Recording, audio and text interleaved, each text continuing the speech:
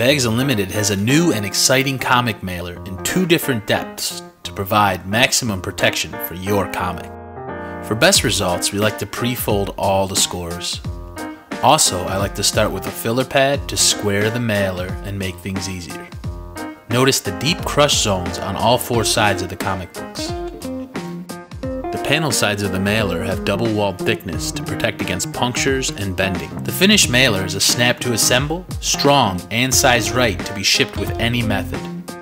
Real-world shipping tests offer the best indication of how our mailer is going to perform. We have 2 mailer sizes, a mailer for up to 10 comics and a mailer for up to 3. We shipped both sizes UPS and Post Office Priority Mail.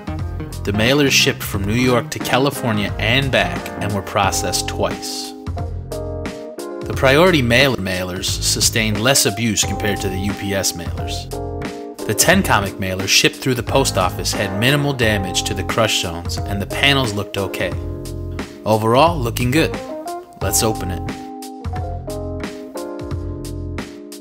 The comics were individually bagged and backed, but I also unitized all 10 in a master bag to minimize movement. Did these comics ship well? Looks like they did to me. All the corners are unscathed. The 3 comic mailers sent through the post office shows crush zones with a little more abuse, but they're not too bad. The panels seem okay. Let's open the mailer and see. The crush zones look like they did their job. The side crush zones look perfect, so I'm thinking the comics will look good. The 3 comics were bagged and backed with 1 filler on the bottom.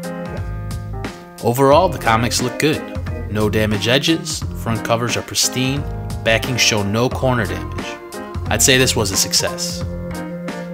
The 10 comic mailer that was shipped through UPS absorbed more impacts at the crush zones than the mailer on the right here, shipped Priority Mail. The panels appear to be intact, but there's a lot of scuffing on the panels. UPS must have rough processing.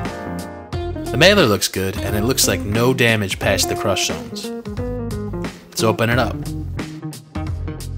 It looks like the crush zones did their job, and they left the internal area of the mailer damage-free. We shipped 10 comics, no fillers, on the bottom or the top. I prefer at least 1 filler at the bottom. The comics look good, no visible edge damage so far. I want to point out that we went to extremes on this test. We only bagged the books, no backing boards and no unitizing the pack, and no fillers. And the edges still look crisp. The crush areas are crumpled in. Something really whacked this mailer. A machine, a person throwing it, who knows? But let's open it up. The crush zone's crushed, absorbing the impacts. Inside looks good. Side-to-side crush zones saw 0 damage. This was a pretty substantial impact. Might have ripped on a machine, but we'll never know. There's a small dent on the filler pad. We will watch that. Comics we unitized and taped to filler pads. I'm not a huge fan of taping between the 2 filler pads. People have to be extra careful with the knife when opening. It's hard to do when you are excited and start manhandling this to get the comics. The 3rd, 2nd, and 1st comics look good. That 1st comic was the one closest to the dented pad and it looks undamaged.